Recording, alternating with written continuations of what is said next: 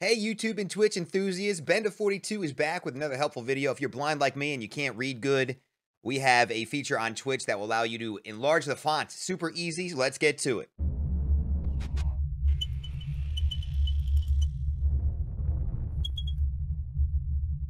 I'm making this video because I just found out about this. I didn't know this was a feature. So well done, Twitch. If we actually go down to our chat settings down here, we actually change the font size. So we're going to go up, we're going to go down, hit that cog wheel, and we're going to go up to chat appearance, and then we're going to change the size of the font. The farther you go up, the bigger it'll be.